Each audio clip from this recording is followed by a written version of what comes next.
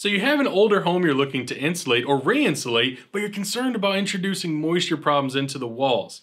Let's talk about it. We get a lot of questions when it comes to moisture in older homes, so I want to try to tackle a few of these questions today. One of the things we get is a lot of people believe because we have an older house, there's no insulation in the walls, and that was done intentionally because the house needs to breathe.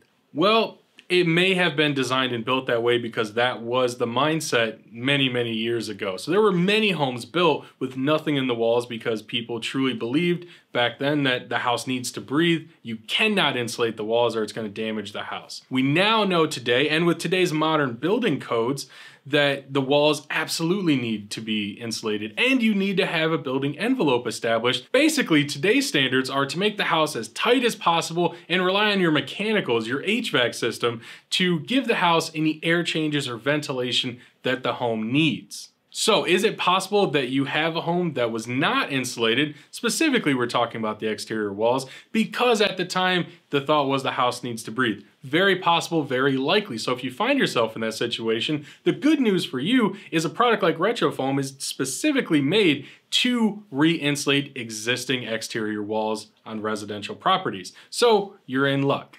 Now, the other very common concern is if you introduce this foam into an older house that has nothing in the wall cavities, will this process introduce new moisture into the house and cause issues? The short answer is no. Now, unfortunately, there are a lot of conditions in any sort of home that, if present, could cause moisture issues. And of course, you have to keep in mind that lifestyle will always play a role when it comes to humidity levels or any sort of measurement for comfort inside of a home. So keep that in mind.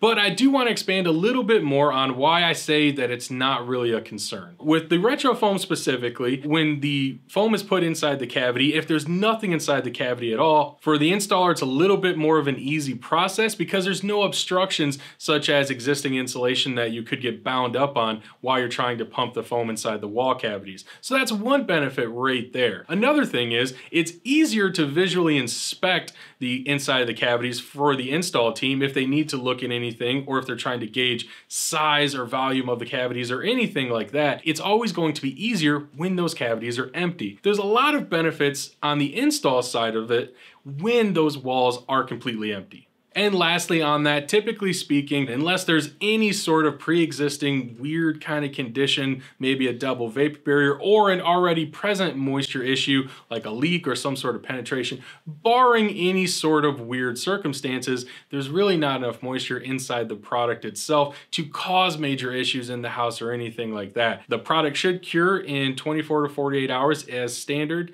and after that, there should be no issues at all. This is, again, on an even playing field, no kind of extenuating circumstances. Now, you should take this as a really good sign for you as a homeowner because you're doing the homework and asking the questions that you should. These are all very appropriate questions for you to ask. The truth is, like I said, installing something like RetroFoam inside of an older house that's completely empty should not cause any moisture issues at all, again, barring any weird circumstances. If you're worried about your home needing to breathe, as long as your house has an HVAC system that is also up to spec and gets inspected once in a while, gets tuned up as needed, your house should not be able to breathe. Rely on that HVAC that you're having inspected, that you're getting tuned up when you need to. Rely on that to do its job and let a product like foam insulation establish that building envelope, making that shell as tight as possible.